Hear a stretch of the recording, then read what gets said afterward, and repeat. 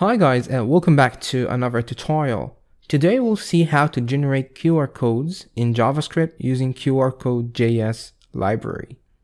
This is the GitHub page of the library.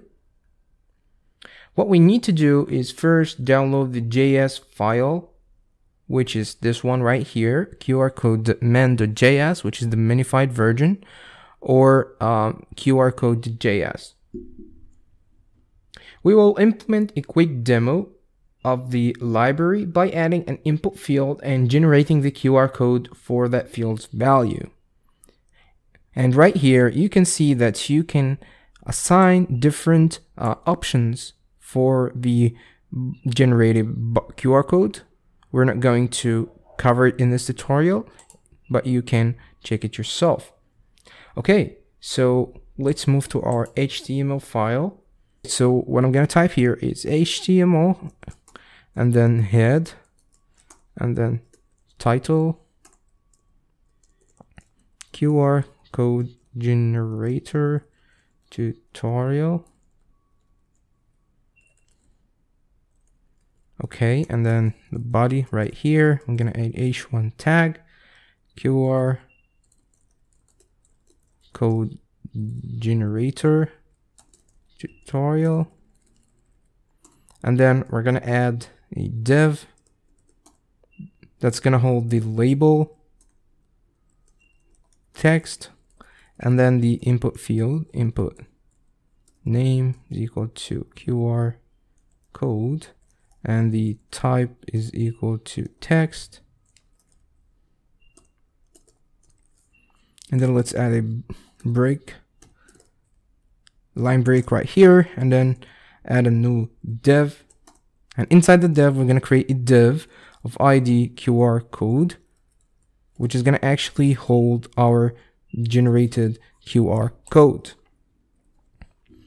Okay, the next step to do is including or importing the library into our HTML page. So right in the head tag below this title right here, I'm going to type script source. It's going to be equal to QRCode.man.js, since I'm having this file downloaded into my workspace right here. Okay, so what we're going to do now is actually create a function that's going to take a value or a text as an argument and generate the QR code and store it into our div of ID QR code right here. So I'm going to type a script tag, and inside the script tag, we're going to first declare a variable that's going to hold the QR code object. So var QR code is going to be equal to undefined for now.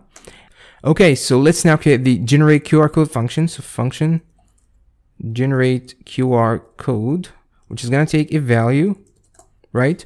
So first of all, we need to check the QR code variable. So if it's undefined, then this means that we're going to create a new QR code object, right?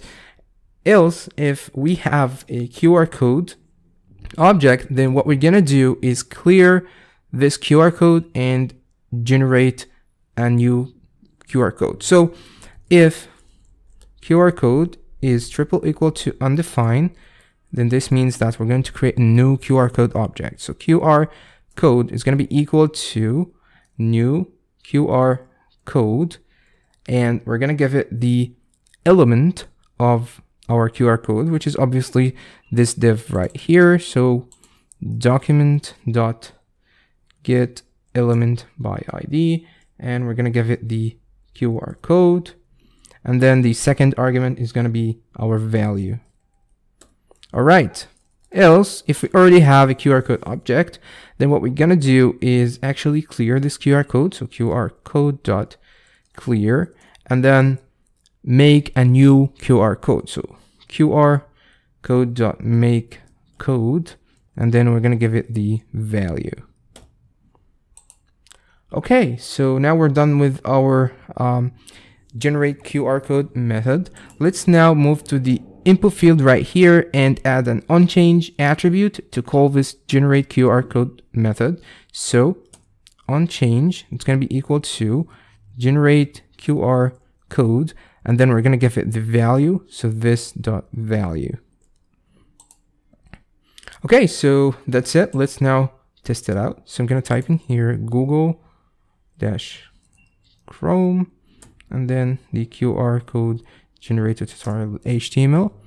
Okay, so let's now generate the QR code for BasselTech 123. Let's go back, and here we go. This is the generated barcode, and if we change this barcode for BasselTech, for example, so it clears the existing barcode and then makes a new it clears the QR code and makes a new QR code. Okay, so that's it guys for this tutorial, and see you in the next one.